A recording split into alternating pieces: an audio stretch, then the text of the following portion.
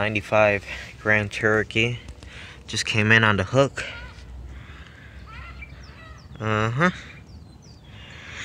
Sweet. Okay, so I'm back messing with this Jeep, and the whole time I was thinking something's not right, because in order for this to come out, something has to be out of place.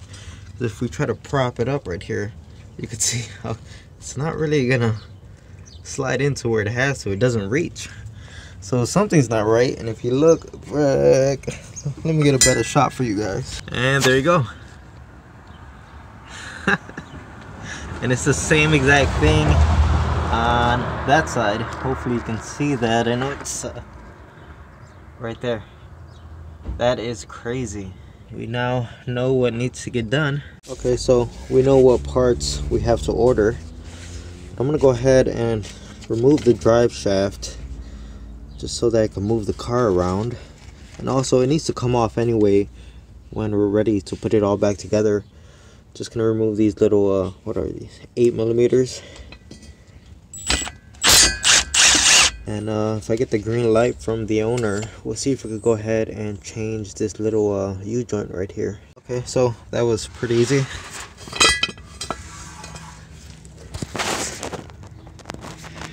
At this point, there isn't much else I can do because we have to order some parts and it's just a waiting game. This thing is definitely getting...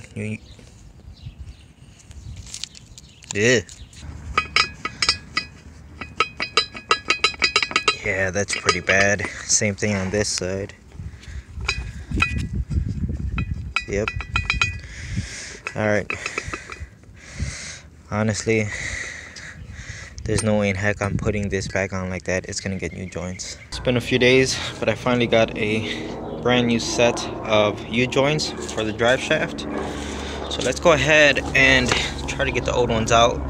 I've been letting penetrating fluid sit on this for the past few days. I just sprayed all of them and just kept rotating it. Doesn't look like it did anything. They still look just as rusty.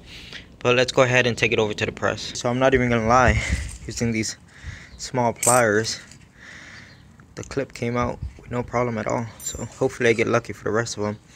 Actually, they all look pretty decent considering how old they are. They look like they're gonna come out without a problem. Okay, 2 down. Let's try to get this one done live. Not really live for you, but you get the idea. Hopefully it doesn't go flying across the garage. Oh, this is much harder with one hand.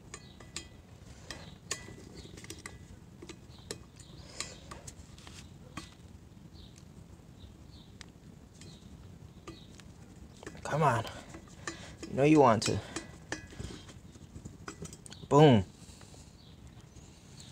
Bob's your uncle. Picked up the drive shaft and the cap on this side just fell right off. Look at the bearings inside of here. They are done for. See if this one comes off. It's shit. Nope. Look at that. What a mess. Anyone remember that cartoon with the dog? What a mess. I'm getting old. Okay, so I took it over to the press and it was working, but I found that trying to balance a drive shaft on the press and then, you know, stack up everything to get it to press out, major pain in the butt. So way easier to just use the ball joint press, and it seems to be working really good. Uh-oh. Alright, get back in there. Turn off this light.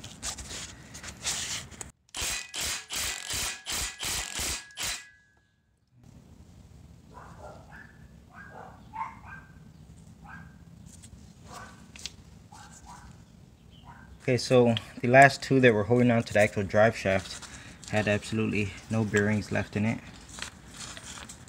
Just like that, that's how they came off. You could even see how it's deformed on that side and on this side. Where is it at? Oh, right there, big old flat spot. Alright, so I got one side just about done, and it was a real pain in the butt.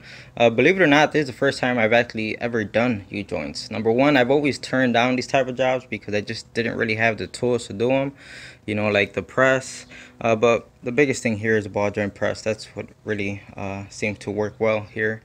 But just in general, I just don't get too many jobs like this around here, so it is what it is. Like I said, it's the first time doing this. The concept of installing the U-joints is pretty simple and straightforward, but it's the little things that you have to figure out as you go and just kind of, you know, learn with hands-on, I guess. So the first side, you know, going from here to here in the actual shaft, everything went smoothly. And then when I was putting this piece on, so I was able to push it in. I got the clip on this side, but then when it came time to put this side on, it did not go in far enough to put the clip in. So if you look at the piece of rubber right here, you can see how it's, let me get a light. And there goes my light. You can see how the piece of rubber is pretty much bottomed out against the U-joint. There's no gap. Well, on this side, I actually had a gap, and that gap was, oh, I don't know, about the thickness of a needle bearing. So I already knew what was going on. I had to take it back apart, and sure enough, there was like 2 needle bearings that were up against the cap right here. There was no damage done to anything because, sure, I'm using an impact gun to take it all apart because sometimes you need brute force for that. But as far as putting it back together, nothing but hand tools, okay? You don't want to force any of this stuff. Everything should work smoothly and go in smoothly. So because I was using hand tools the entire time to put everything together, no damage was done to anything. I was able to fix the needle bearings and now put it back together. You can see on this side, we now have the clearance right there to put that SIR clip in, or C clip, whatever you want, retainer clip. But definitely a learning experience. I'm all done with this side. Everything moves nice and smooth. Nothing is binding at all.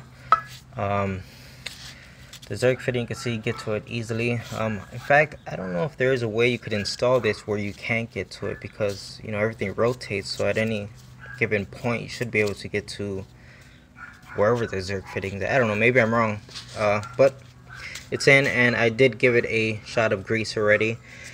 So I'm just gonna go ahead and knock out this side. Now the drive shaft is not gonna go on the Jeep today because I'm still waiting on those lower control arms, and that has a potential to go sideways because it's just 2 bolts right holding it in. But it's a 1995, so you know, what if a bolt breaks or a bolt is seized to one of the bushings? Could easily turn into a nightmare. Alright, won't leave you guys hanging. Here's the last one. It's all done. Put some grease in it. It doesn't take too much effort to move it. I spent about 5 minutes like giving it some love taps all the way around, just to try to get it centered and moving as easily as I can get it, and it seems to be moving pretty good. Doesn't take much effort. So that's it for the drive shaft.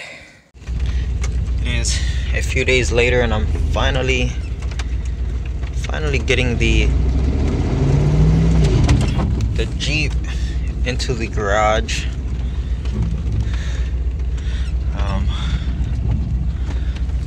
Now what took so long is the owner told me that without the drive shaft in the Jeep, that it won't go forward, it would only go in reverse. So I was gonna have to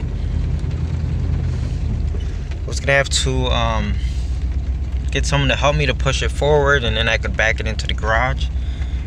But I don't know, the car is supposed to be all-wheel drive, so I'm like, what the heck, you know, it's got the front wheel still. Anyway, so I put it in drive and it actually moved forward.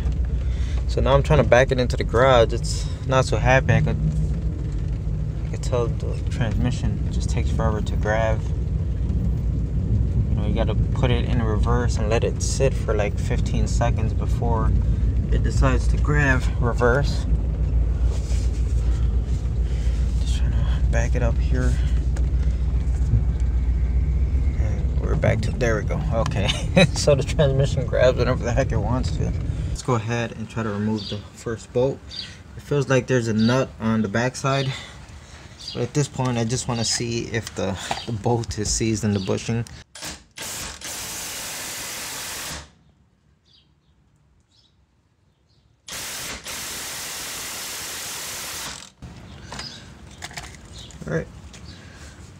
unless that bushing inside of there is spinning very easily, it doesn't seem like it's stuck.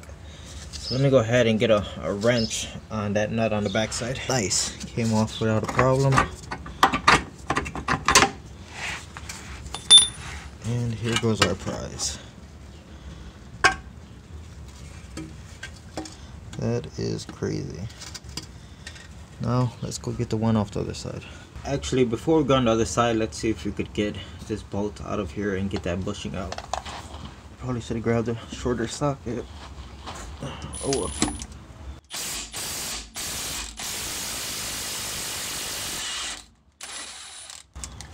What? Oh yeah, the gods are speaking to me.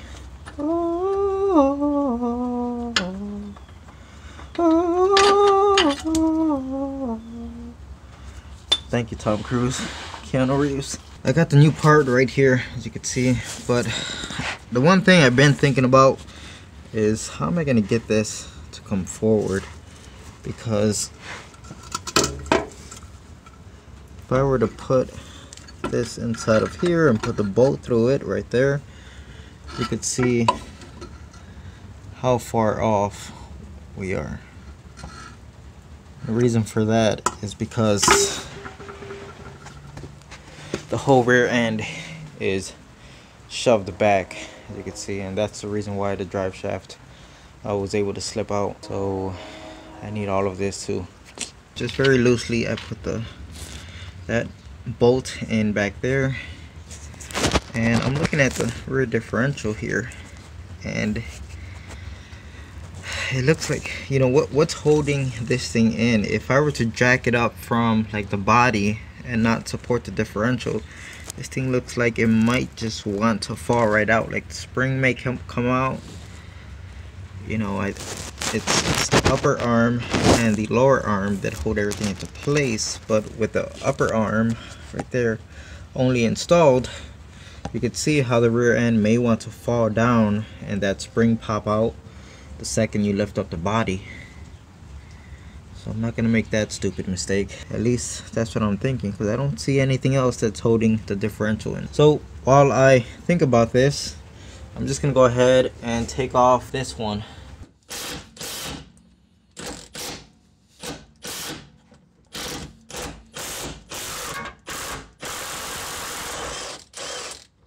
Sweet. It sucks. It's raining outside. The floor is wet. My back is wet. Yeah, I'm laying on my pad, but still get wet here and there.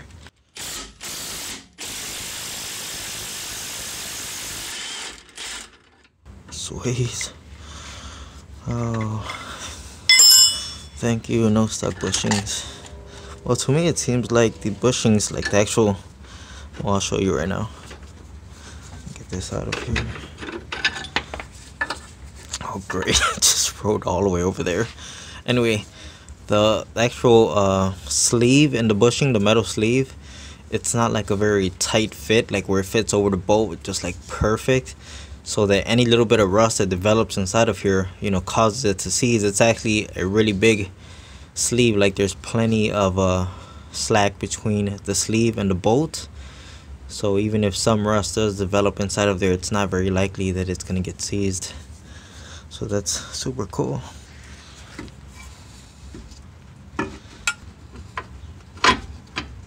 I still have not figured out how I'm gonna get this to reach. Initially I was thinking of like a ratchet strap, but I don't see anything to grab onto, you know what I mean? That muffler is broken, see that? Turn this light off. Also, the stabilizer bar is broken, see it right here?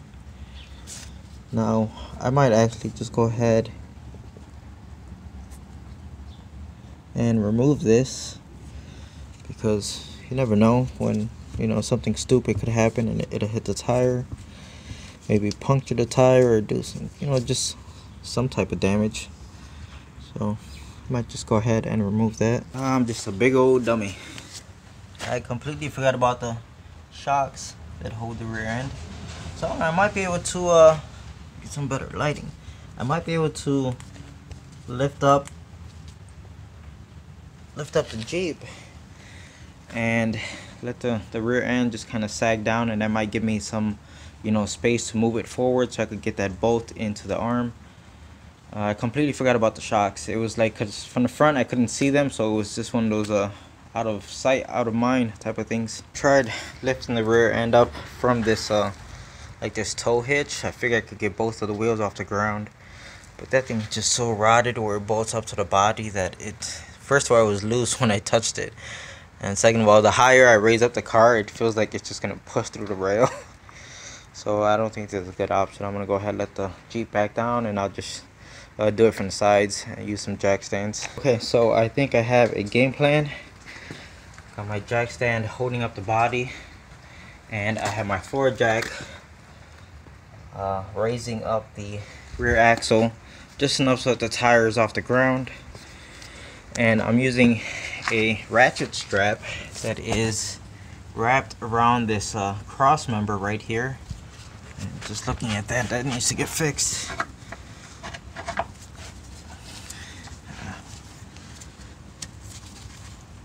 Okay, anyway, so I got the ratchet strap going around this cross member. Goes all the way to the back. Don't worry, it's not touching the jack. And I got it wrapped around the axle right there. So the plan is to use the ratchet strap to try to bring the rear axle forward. So I hope that makes sense.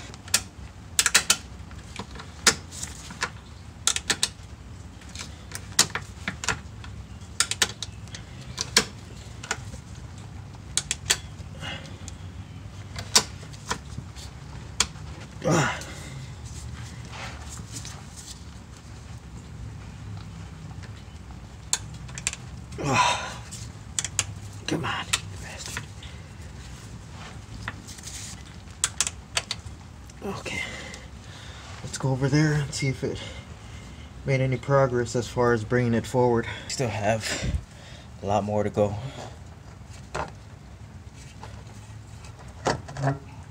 It's definitely coming forward, but I guess she's gonna put up a fight. Okay, so slightly new pan. Where the heck did I get the word pan? Slightly new plan. I got both sides of the truck on jack stands, and I have the rear differential lifted just barely off the ground, right in the center. You can see the floor jack. So now everything is off of the ground, and I'm hoping that without that weight on the ground, the ratcheting strap could do its job and start pulling it in. Oh man, need some more leverage to try to ratchet this. So it's getting very difficult now, but I got the ratcheting strap to click one more time, and the way I was able to do that is to put this inside of here. It's not grabbing the hole where the bolt goes through, it's grabbing the hole right next to it because the bushing is not solid. Don't worry, I'm not doing any damage to it, but by getting this inside of here, right, and then coming over here to the strap, all I did was put my foot on this and push to give leverage to try to, what it does is it brings the rear end a little bit closer, and it creates a little bit of slack on the ratcheting strap, enough for me to get that extra click out of it. The thing is, I think I've gone far enough with that, because even with me doing it right now, applying pressure, I cannot budge this thing. It is tight. So we have to start going for every little millimeter that we can. What I'm going to do next is, see how I got the bolt down there? I'm going to take that bolt out, and I want to put the thinnest rod I could find, so that technically there's still something in there, but it's going to let the arm come a little bit more forward. Telling you, we are fighting for every millimeter here, okay? I can't get the bolt out because some idiot put a ratcheting strap right in front of where the bolt would come out of. So anyway, so this is a game plan. See this tiny little thin bolt? I'm gonna take this one out and replace it with this tiny one, and it's gonna give us that just extra little bit of slack. So in order to do that, I have to take off the ratcheting strap, which means we're gonna go right back to square one. Okay, so I repositioned the ratcheting strap up there, and it's out of the way. And I do have that thinner bolt in here now, and what it allows for is this right here. You can see how the arm now moves back and forth, and it's just going to give us a little bit more wiggle room so that when we get close to lining this up, we have that little bit of extra slack. So I hope that makes sense. That's the game plan. I don't know if it's gonna work. Let's give it a shot. I'm sure someone left a comment already saying I got the armband backwards, and I figured that out by looking at the old bushings. So the solid one actually goes on the body, and the one that has these voids in it go back here. So the ratcheting strap can only move it so much. There's just too many things holding it. So my next step is going to try to be to remove the rear shock. And surprisingly, it is not stuck in the bushing. I got this side out. I'm gonna go ahead and remove that side, and let's see if it'll make a difference with the ratcheting strap being able to pull it forward a little bit more. Yes, victory.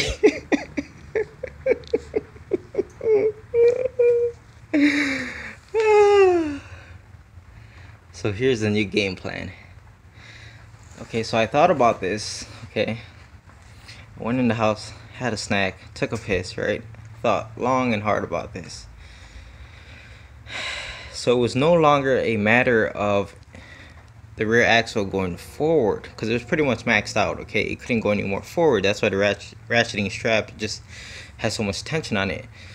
But then I looked at the, I don't know, the pumpkin, whatever you're gonna call it right there, where it connects to the drive shaft. And I noticed it was sloped downward a lot. So I thought about it, and I'm like, well, if I tilt it up, it should bring the bracket where this arm goes. You know, so basically you do this. If you tilt the front of the pumpkin up, it's going to do this and bring the lower bracket closer to the front of the car. And guess what, people? So as you can see, I have the regular bolt in there. I no longer have that small one, so that side is good to go. The ratcheting strap still has all its tension on it, but when we bring this up now,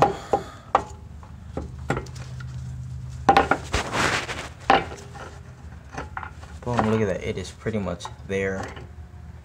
Now that is something I can work with, and I could get that bolt in there. So let me go ahead and get this done. And here's exactly what I was talking about. How I lifted it up, because that thing was tilted towards the ground, like pretty bad. On that side that I was working on, gave the bolt a few love taps with a hammer, and it slid in. Once I had that side in, we actually lost some tension on the ratcheting strap. It got loose, so that's good. But I came on this side, and this side just fit like a glove. Like I was able to put the bolt in without using any tools. It just, everything lined up perfectly. Push the bolt in. So now the next step is I'm gonna go ahead and grab the drive shaft and get it put in place. Okay, sorry about that. I know I had bad lighting this whole video, and I had I had my light in the house, but I was just too lazy to go get it. But under here there was absolutely no light, and it just looked bad. So we get the light now.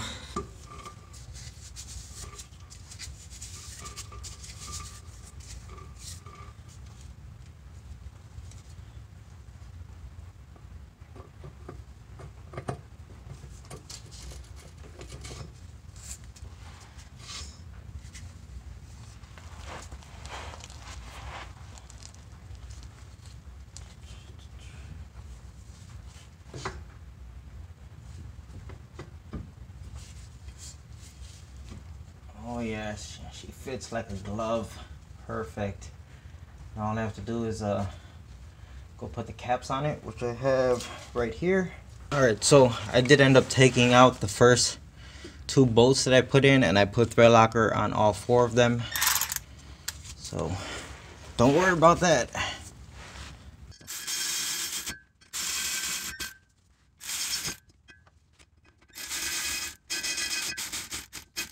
Okay, so I am going to say one thing before someone else says it. I know they're going to leave a comment about it. Now, I did not mark the drive shaft before I took it off, simply because I forgot to. I know, classic rookie mistake. So it's just going on whichever way it goes on.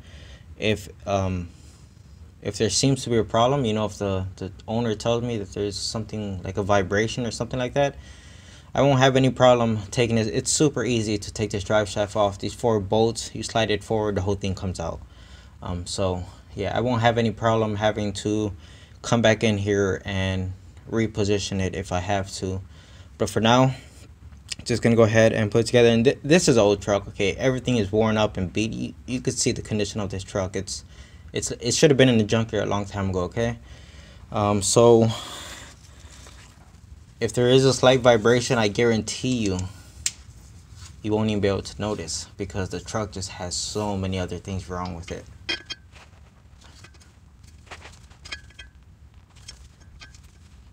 Well, at least it has new U-joints, right? Alright, so what I'm going to do now is I'm going to put the truck back on the ground, reconnect the rear shocks, and start tightening down all the bolts for the control arms we just put in. Okay, so I wanted to catch this on camera. Look what's going on with my gun. And it's not the first time it's happened to me. I've had it happen like 3 or 4 times. I go to take off the lug nut, and the thing gets jammed in place. I can't move the switch, I can't disengage it or anything. The only way to stop it is to pull the battery off.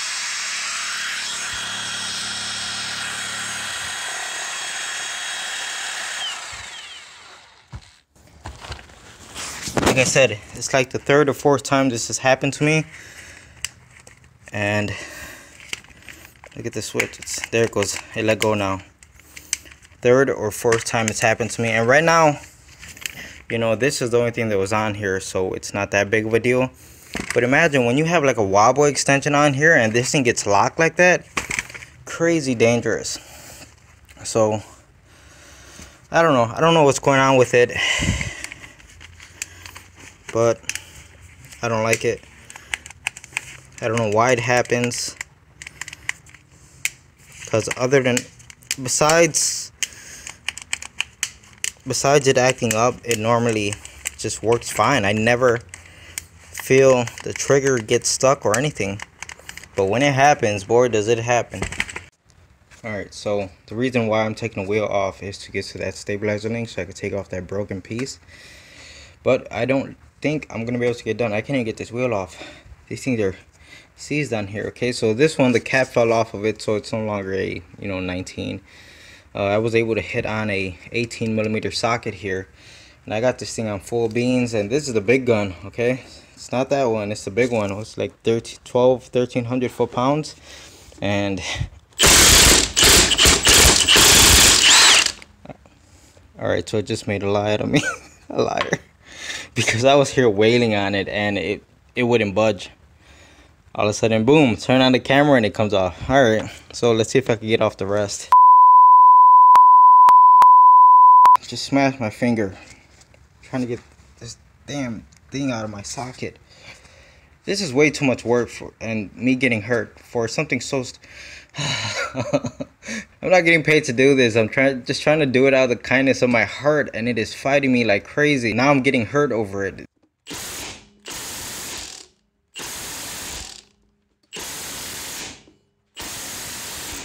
Yeah, okay. This is the strongest gun I have. I'm not going to pull out a breaker bar and then potentially snap off the stud. Throwing in the towel, guys. I tried. I hurt myself and it's not worth it. Whatever. I put the lug nuts back on. The 2 that did come off, I put plenty of anti-seize on the threads. Ran them in. They went in nice and smooth. So in the future, if I ever have to take this wheel off or anything, at least I know 2 of the lug nuts are going to come off, and the rest of them will just fight with them when that time comes. Other than that, I'm done with this video. Thanks to anyone who watched it and who stuck around through this painful video. It's quite a journey. I'm sure I'm going to get plenty of comments on what I should have done, how I could have made it easier, what I did wrong. So that's it, and like always, thanks for watching.